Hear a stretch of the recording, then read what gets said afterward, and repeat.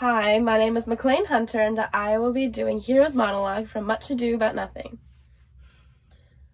Why, you speak truth. I never yet saw man. How wise, how noble, young, how rarely featured. But she would spell him backwards.